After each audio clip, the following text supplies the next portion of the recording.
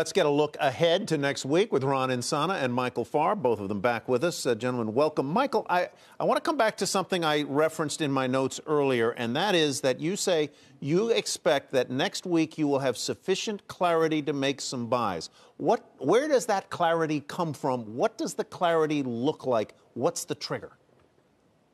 It's not going to be coming really from the markets, Tyler, other than the prices and our price discipline. If you have an investment discipline and you're not invested and you go through a period like this, you'll say, all right, if I meet these valuation metrics, I will invest. And we think we're going to get there on a couple of different companies we like next week.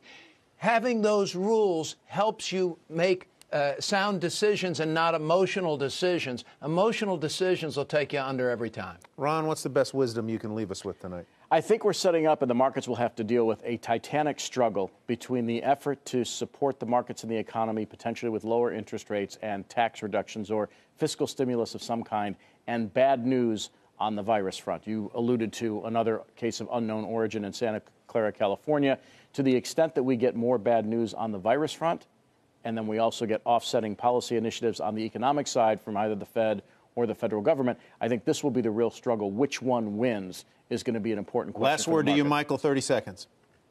Tyler, we will get through this. My friend in Mooresville, Indiana, David Jackson, a great American, reminds me that America always perseveres. We always get through. You can invest in this country. Don't give up hope. We'll get through this. It's going to be tough, but we're going to get through. In the long run, I couldn't agree more. Ron Insana, Michael Farr, yes, thank you very much. We appreciate it. All right, let's give you tonight's headlines one more time. The Dow lost 357 points today, 3,500 points this week. And the only reason the loss was as small as it was a 600-point rally in the last 15 minutes of trading.